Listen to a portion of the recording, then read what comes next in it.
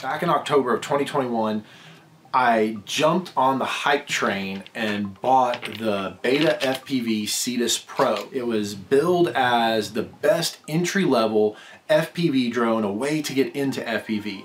And the reason I wanted to get into FPV is not because I think I can race, because I don't think I can do that kind of maneuverability. One of the biggest skills to have right now is not just being a drone pilot, but being an FPV cinematic drone pilot.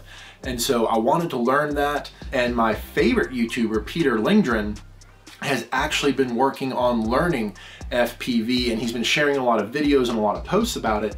And his method made me realize that I went about it all wrong back in 2021. I bought the drone kind of like I did with my Mini 2, and I thought I could just go gung-ho, jump in and do it right away. But that's not how it goes sometimes. If you think about it with driving, with pilots and real actual planes and things like that, there's a lot of practice. There's a lot of trial and error in a safe simulated space. And so I have decided that I want to try and utilize the Peter Lindgren Cinematic FPV learning module. I just coined that term right there. So Peter, you're welcome for that. So what I thought would be the best way to go is to find out what simulator he used, and he uses Liftoff, and I have that flight simulator on my laptop here. But I also purchased a DJI FPV controller. I figured it was smart to go with just the controller right now, and then we can purchase either an Avata or a DJI FPV drone. Peter says that on average, he spends no less than 30 minutes, but usually about an hour a day in the simulator learning how to fly, and it's really helped us. So I'm going to commit now to 30 minutes a day, maybe even an hour if I can carve it out, because I'm thinking I can do 30 minutes at lunch and then 30 minutes in the evenings, and just try and try and try. And all I've done is I've signed up for Stream, and I've downloaded Liftoff. I haven't actually used them yet. So I'm gonna go through the whole setup of it, learning how to set up my controller in there, connecting through a USB-C cord, and we're just gonna see how it goes. So what I was trying to do was I was trying to use a USB-C to USB-C, and it's a Canon cord, and for whatever reason my laptop didn't like it, whether it was the laptop or Liftoff. I think it was my laptop. But anyways, so what I was able to do was get a C to A, and now when I go on, and then we're gonna plug in, you can kind of hear, you can hear that little chime where it says that it recognizes a new device. But anyways, we're gonna go in here, and now we'll go to options and controllers, hit controller. You can kind of hear the music a little bit maybe. And now see how it says HID interface is the drone reacting properly. So let's go ahead and calibrate this. And I'm gonna turn this audio way down. All right, and so it says it's done. So we're gonna go with that, and it'll save that calibration. And so now we're in a lot better place. So hit save, exit.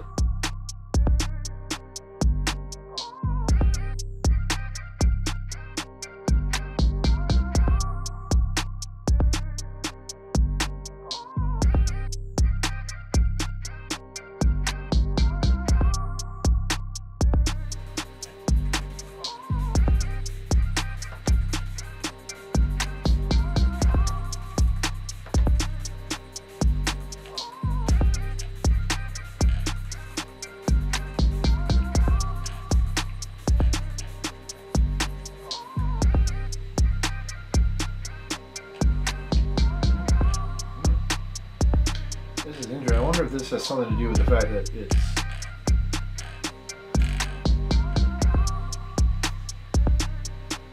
I wonder if it has something to do with the fact that I see people all the time take their controllers and jailbreak them, so to speak, to where they can kind of... Oh, okay, there we go.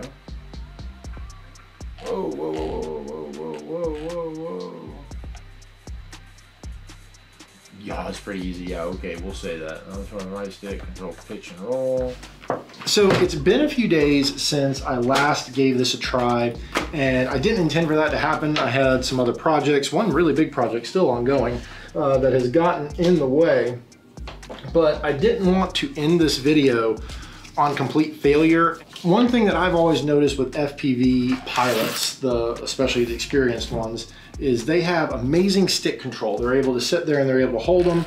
And one thing that they all share is that their controller doesn't do this. Their controller can go all the way down, all the way up. And so I did a little research, looked through the good old YouTube, and I found that on the back here, you can actually lift this panel, and if you look right there, you can see that it is intended to be lifted. So we're gonna do that right now. And you can use just your fingernail. One guy said maybe a flathead screwdriver if you really get in a pinch. Come on, there it goes. So you see it is intended for you to be able to do that. And there are two little screws, one there and one here. And what you do, they're labeled F1, F2, and you apparently tighten them to get the different bounce back or less bounce that you want. And so I believe I'm going to go with F1. I think it's F1, to where when I put this all the way down, I want it to stay down. And when I put it all the way up, I want it to stay up. That way, when I'm in the simulator, when I'm using the FPV drone, I'm able to better control how much throttle I give, because that's what this is. It's the throttle, whereas I'm used to thinking of this as my altitude.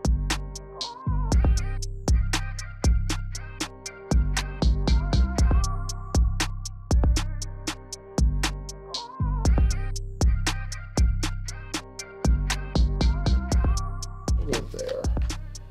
Now it locks, it locks, it locks. Okay, well, put the buttoner back up and see what we can do. All right, now I give it a try.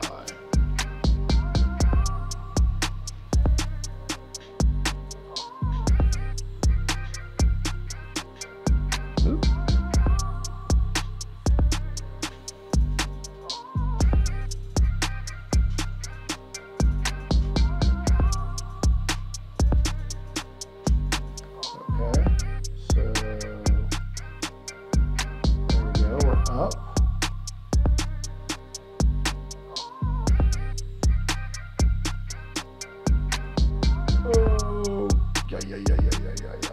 Wow, okay.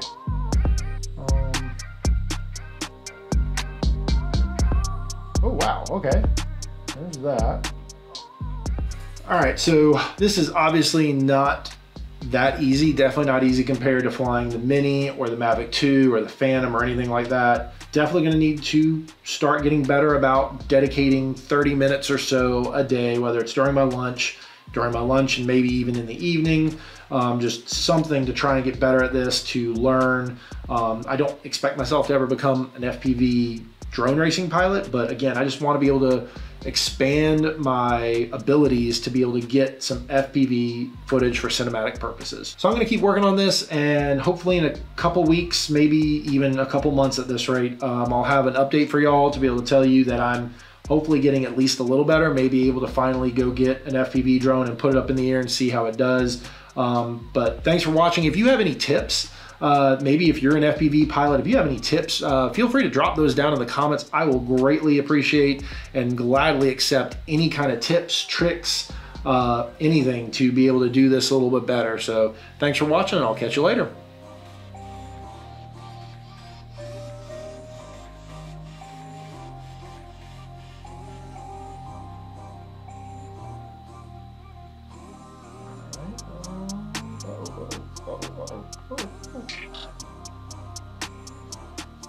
I guess in full-on manual mode, I feel like. I don't necessarily want that just yet. I want to...